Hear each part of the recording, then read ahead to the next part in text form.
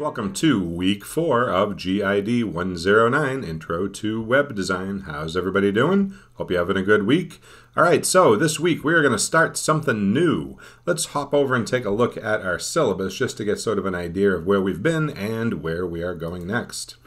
All right, so far the first 3 weeks of this class we have really been introduced to a whole bunch of new concepts and tools and ways of doing things that maybe you're not super familiar with. So let's kind of recap briefly for a second.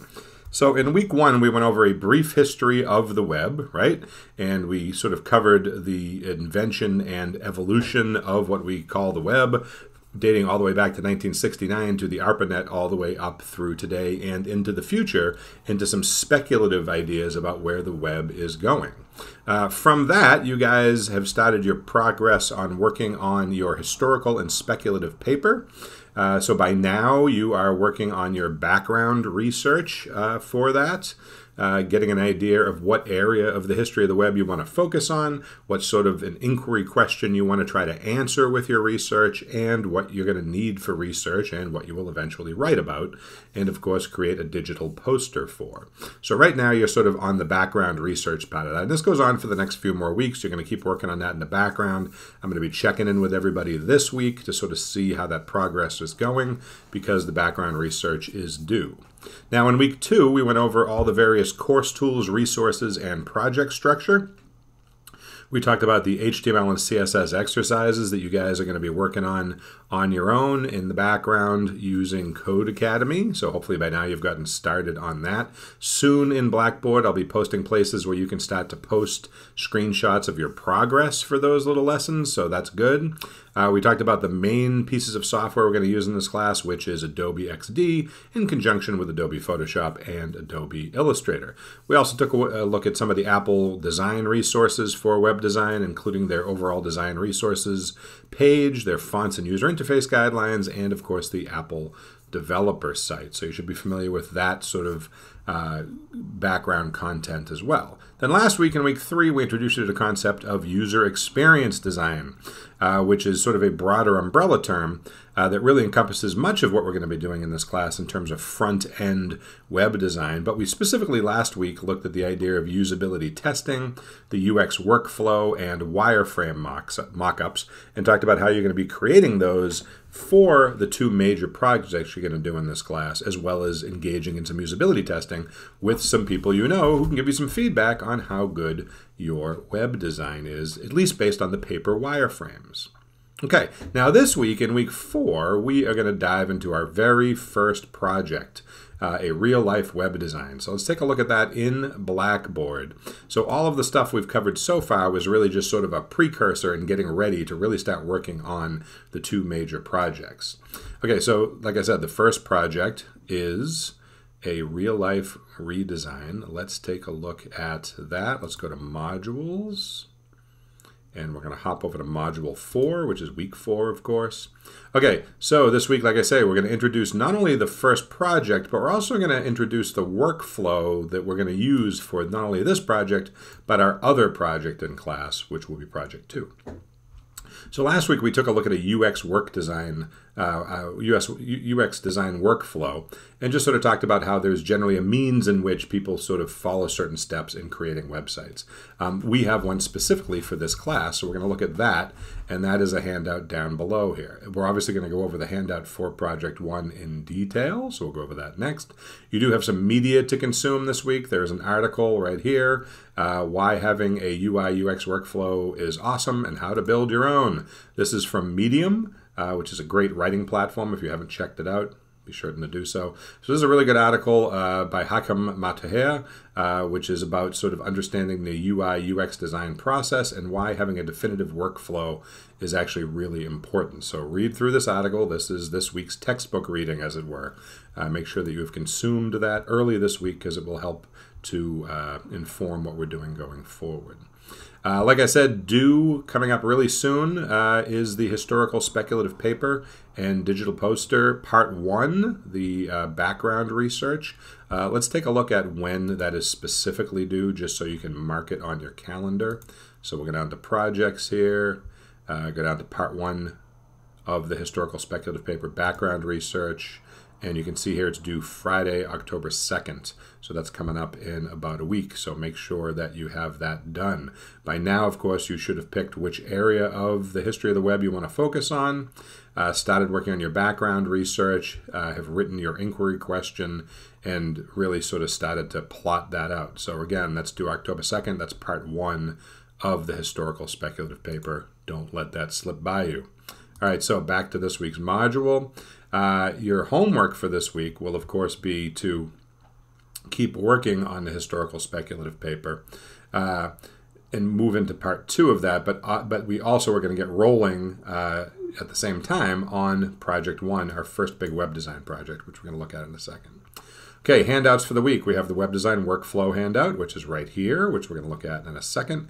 We have the web design project workflow. Oh, actually I have it twice here. I have to eliminate one of these. We don't need 2 of these. Anyway, we want the web design project workflow, so we'll take a look at that. And of course, we're going to take a look at the ideation handout, which is just a side conversation about brainstorming and coming up with ideas for your projects. Now, the project itself, Project 1, can be found right here under Modules and Projects. If you go down to the Projects folder, this is where all our projects live, and you want to scroll down until you get to Project 1, which is right here. Project 1, a real-life redesign. So that's what we're going to be working on. You can download the PDF right here if you want, which we're going to look at in a second.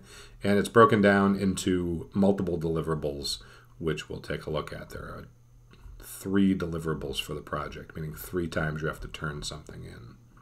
Okay, so that's sort of the general overview. Let's look at the actual project. Okay, so let's first look at the web design workflow handout. That's this one here, web design project workflow. This is the order in which you are going to do things in this project and the other project, and the steps that have to be taken to complete the project. Like I said, there are 3 deliverables per project. 3 things you are going to turn in. So let's go over this. Okay, so there are 2 major web design projects in this class. Like I said, while each is different in theme and intent, you're going to follow this exact same web design UX project workflow outlined below for each. So we already talked about what a UX workflow is. We went over that last week, right? The steps in which you do things to get from the beginning concept of a project all the way up to your finished product. It's important to have a good workflow. It really doesn't matter what type of designer you are, whether you're an illustrator, a graphic designer, a web designer, or any other type of artist or designer. Having a workflow in place is important because it gives you measurable steps and stops along the way that you can sort of check in on your progress, share what you've been working on with other people, get feedback, and move on. And this is true either in school or out in the professional world. It doesn't matter either way. Now, of course, there's not one perfect type of workflow. I can't tell you that there's only one way to do this. Each place you work at, each class you take will have different workflows. And then working on your own independently, you can sort of develop your own workflow, of course. But either way, it's a step-by-step system or systems that really works best for you. So this is the one that we're going to use in this particular class. So I created this little bubble chart data visualization, which goes over our workflow. As you can see here, there are 11 steps in the workflow. Now, again, there are only 3 deliverables. You're only turning in 3 things, but there are 7 steps. So the first step, of course, is to introduce the project. That's what we're doing today. We're going to introduce Project 1 as soon as we're done with this. Next, you're going to do sort of a needs assessment, right? And then you're going to do your research, your background research, and then step 4, you're going to work on your ideation or brainstorming steps, which we'll talk about in a minute. Then you get into step 5, and you're going to do some sketching and wireframes, right? We talked about sketches and wireframes last week. And then you're going to go out and do your usability testing, which is step 7. You're going to put your paper wireframes in front of some people and have them answer some basic questions and do some simple tasks and see how well they complete those. Those are going to be part of your usability testing. Now you'll notice here that in the workflow diagram that once you finish usability testing, you don't necessarily move right on to the next step. In fact, you'll notice the next step is not even step 8, it jumps to step 9. So what happened to step 8? Well, that's because sometimes when you finish your usability testing, you might get some feedback that says, I have to go back and redo some things. I have to go back to the drawing board, as it were, and maybe redo some of these steps. So if you get some people in your usability testing who are a little confused, they can't follow the steps, maybe it turns out that your visual design on paper isn't as clear as you would like it to be, well, then you're going to follow the yellow line here and go back to step 8, and that is the repeat section. So maybe go back and do more research, maybe try some new ideation or brainstorming techniques, maybe do some more sketches or update your existing sketches. Same thing with the wireframes. Maybe update them, make some changes, or do some new ones. And then go back and guess what? Usability test again. Now, this isn't to say you will have to do this on every project. It really depends on the responses you get from your usability testers. Now, if everybody can follow the steps that you put in front of them clearly and they're perfectly happy with it, well, then you can move right on to the next step, which is step 9. You don't have to go back and repeat anything. You can skip right over step 8. Now, step 9 is where we start creating the visual artwork for the prototype, which we're going to do in Adobe XD as well as Adobe Illustrator and Photoshop. You're going to build your prototype in Adobe XD, and then you will be publishing your prototype through Adobe XD. So really, once we get to the green section into the purple section here, you're working almost completely in Adobe XD with Photoshop and Illustrator being used as supplemental software to help create either graphics or photographic content that you might need. Before we get to the green section, we're doing everything on paper. We're working maybe in Microsoft Word, you're doing your wireframes on paper, so we don't really get to the software until we're down here into step 9, okay? Now that we understand sort of the flow in terms of the data visualization, let's take a look at the 3 things you're going to turn in. Now, you're not turning in 11 things. That would be too many things to turn in. These are just the steps you're going to take to get through the process, but you're only turning in 3 different things. So here are the 3 deliverables for each project as part of the workflow. Deliverable 1 are written responses to steps 1 through 3, right? And sketches from step 4. So steps 1 through 3 are, we're going to introduce the project, so write down any notes you might have on the introduction, any questions you might have for me or whatnot. If it's perfectly clear, then that's good. Then you're going to do a needs assessment. We talked about what that was last week, right? Based on the way the project is presented to you, you're going to make a list of the needs that the client seems to want this project to accomplish or to address. What are they trying to succeed at here? And then, of course, number 3 is your research. Now, you don't have to show me all of your research in the first deliverable. Just kind of write me a paragraph or 2 about where you did your research, what kind of research you did, and what you found. And then lastly, you're going to do some sketches for your ideation, whether it be flow charts or bubble charts or mind maps or whatever you're going to do for your ideation steps. You're going to put those together and bundle this all together into one deliverable. You can do this all in a Microsoft Word document. And then you're going to turn that in as your first deliverable. So really just sort of your background stuff that you're doing, okay? Then the second deliverable is basically going to be steps 6 and 7 bundled together. And that's going to be your wireframes and your usability testing report, right? So the wireframes that you put together on paper that you put in front of your usability testers, and of course the report from your actual usability testing. That's your second deliverable, the second thing you're going to turn in. And then last but not least, the third thing you're going to turn in for the project is your full prototype of the actual website in Adobe XD and then published online. Now, I'm going to show you how to do all this as we go along, but I just wanted to let you know those are the 3 deliverables, okay? And you can check the due dates in Blackboard to see when all 3 deliverables are due. Okay, now we're going to go through these steps in more detail, okay? So that was just an overview. Okay, so project 1. Step 1 for the project introduction. So today I'm going to introduce the project. All you really have to do here is listen and take some notes. Easy. Number 2, needs assessment. You're going to review the project handout a couple of times and begin to ask yourself some questions about the client and the proposed project. What problems are the client trying to solve with this web design project? What type of content does the client expect to see on their website?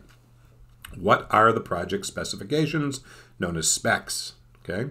Number 3, go and do some research. Using reliable sources from the web and or the library, you're going to conduct research and answer some more questions that you yourself pose. This is a self-directed research, right? So answer questions such as, what is your client all about? What are their goals? What do they do best?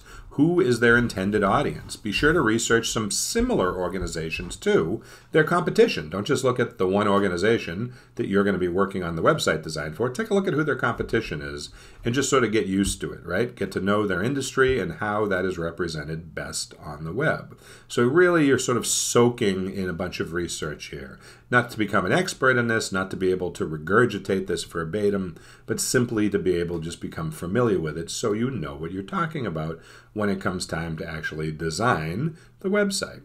All right, step 4.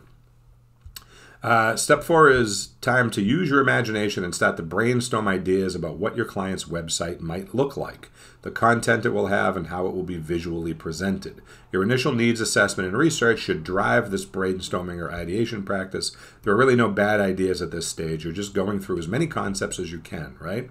So just like when you're working on a graphic design project, you might sit down and do 25 to 30 thumbnail sketches and just get out as many ideas as you can. They're not all great. They're not all perfect solutions, but you're just getting them all out of your head onto paper. This is the same sort of thing. You're just doing a whole bunch of brainstorming techniques to just really get through as many ideas for the website as you can.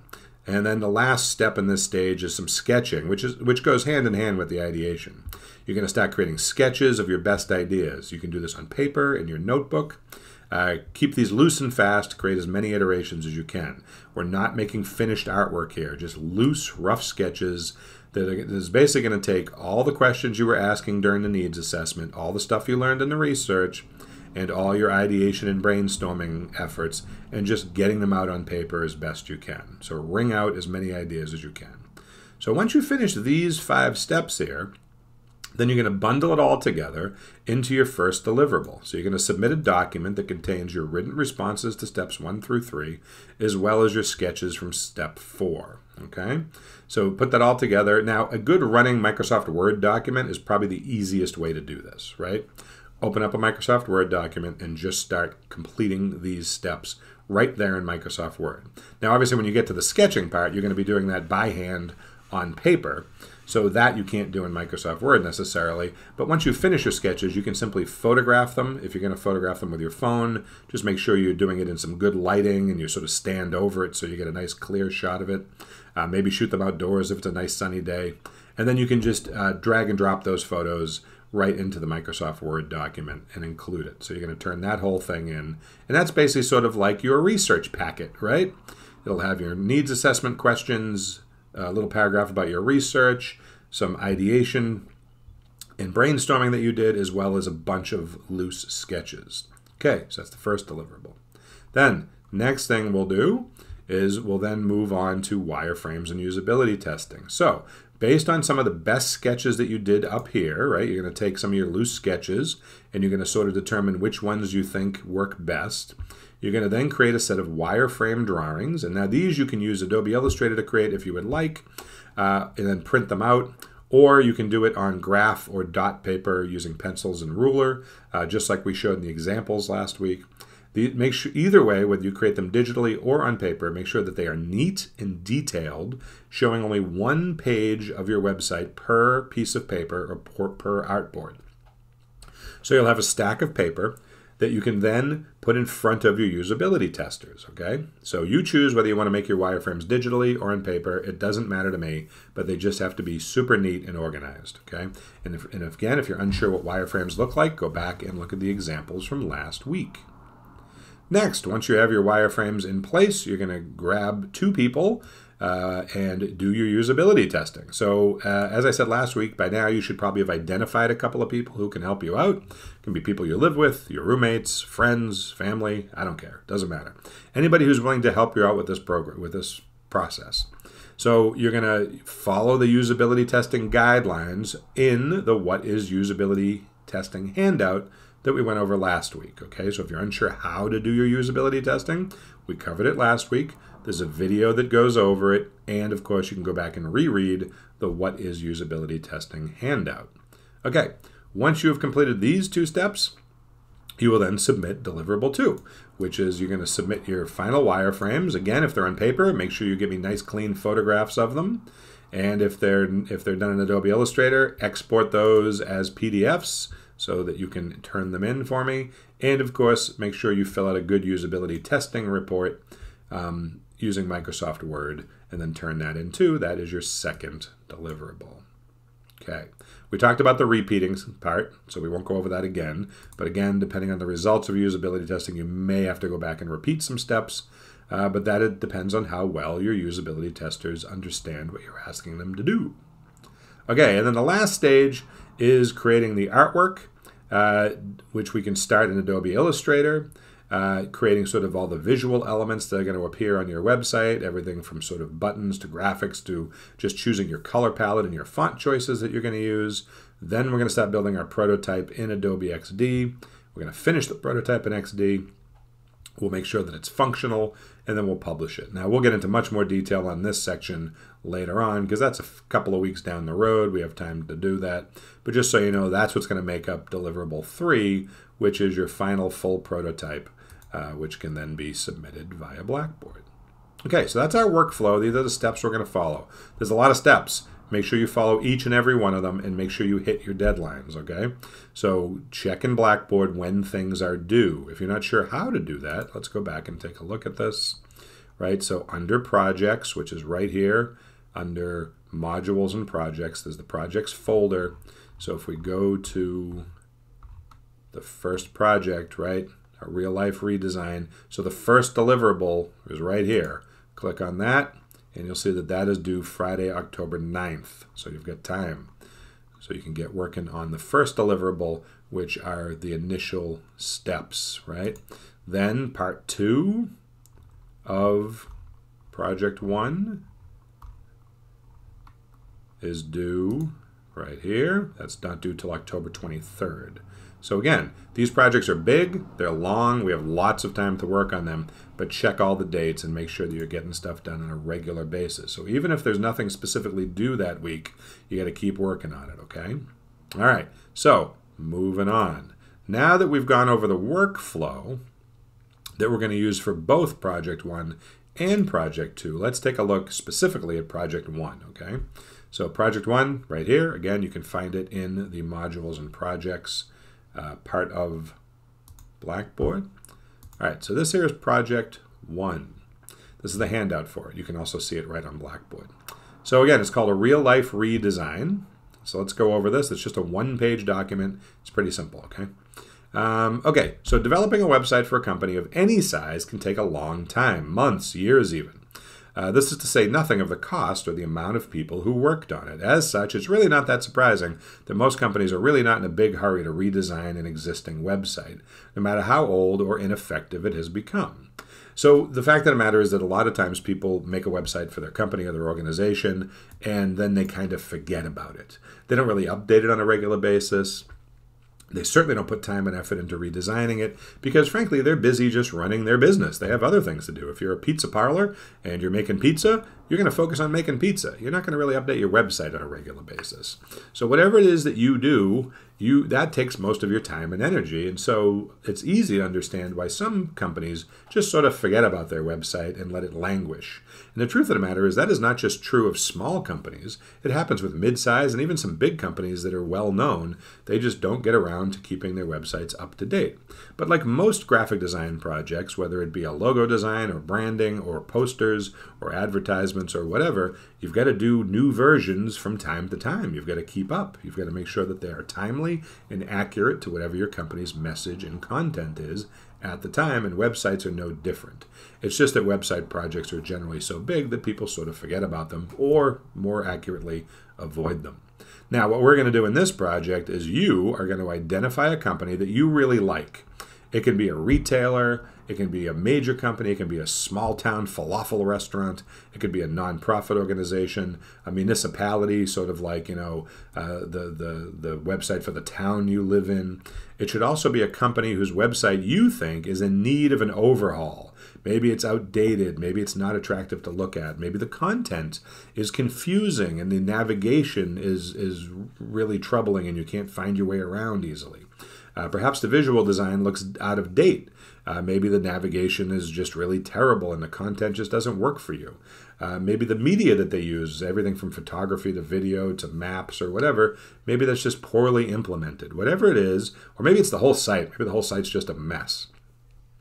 You've got to pick a website that you think really needs an overhaul, okay? You're going to document all of these shortcomings, meaning not only are you going to pick the website, but you're going to sit down with your Microsoft Word document open, and you're going to do sort of a point-by-point analysis. Go through the whole website and just make bullet points of what you think is wrong with it.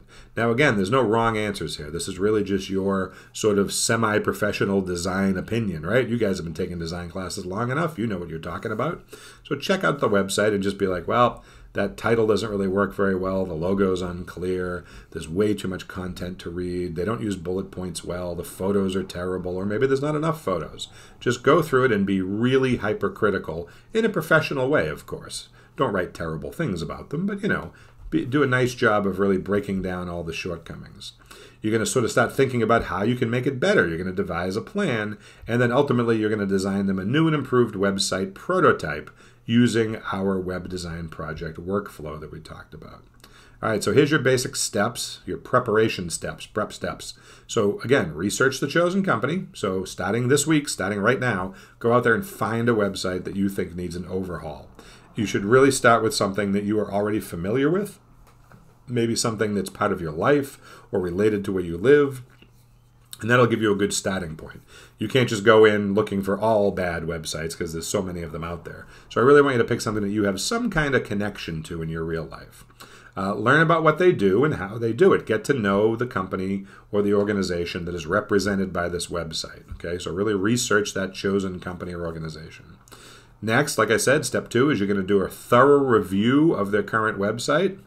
Look closely at how the elements and pages look and function, and you can do all of this, all of these prep steps you can do in Microsoft Word, okay? List and annotate all of their site's shortcomings. Like I said, go ahead and just start making a list of all the things you think don't work well in that website, right? And annotations, of course, just mean put in your opinion. Tell me why it doesn't work. So if you think that the news section at the top of the page doesn't work, don't just say the news section doesn't work. Explain why it doesn't work. What do you think is the problem with it? And then lastly, of course, you're going to begin your redesign of their website following our web design project workflow, which we'll get into afterwards, okay? Okay, so some basic specifications. What exactly are we redesigning? Well, we're not redesigning the entire website. We don't have time for that. This is really a prototype or a proof of concept, okay? So you're going to redesign the home page, also known, of course, as the index page, right? From a file point of view, home pages or landing pages on websites are listed as index.html, right? So that would be the main landing page that the web browser knows to go to when you navigate to it through the domain name. So you're going to redesign the home page and 2 other pages of your choice, minimum. If you want to design more than 2 pages, that's fine too, but honestly, I would encourage you just to stick with these 3 pages because I'd rather you spend more time on the quality of the redesign, not so much the quantity of overhauling the whole site. That's not really what the point of this project is.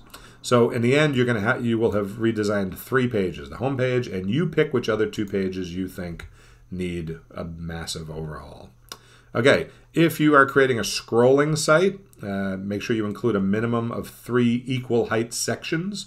So if you're not doing a page-by-page website, you'd have to do 3 pages. So on a scrolling site, of course, it would be the landing section of the scrolling site, the part that appears when you first navigate there. And then as you scroll down, 2 more sections, okay? You must use the company's actual logo and branding elements, which you can pull directly from the web.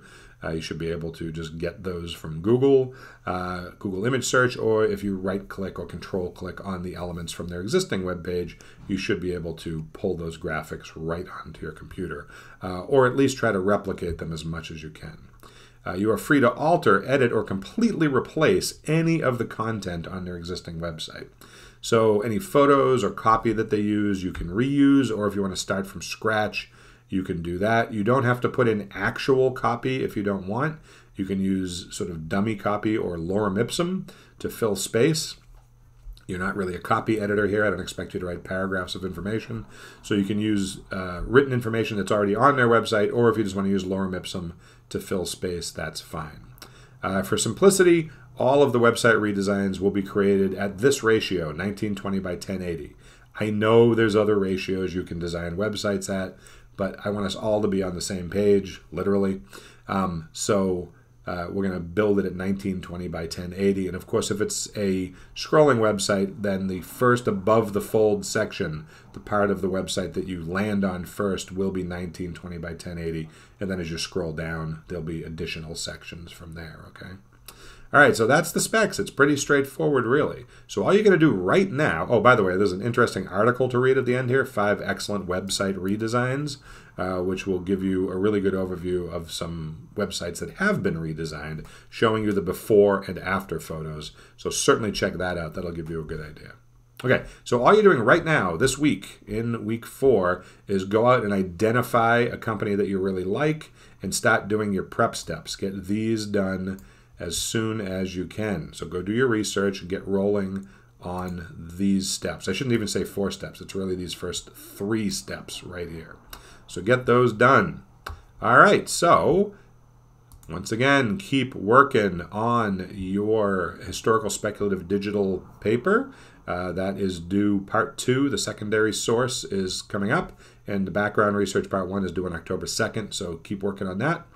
And of course, start working on project 1.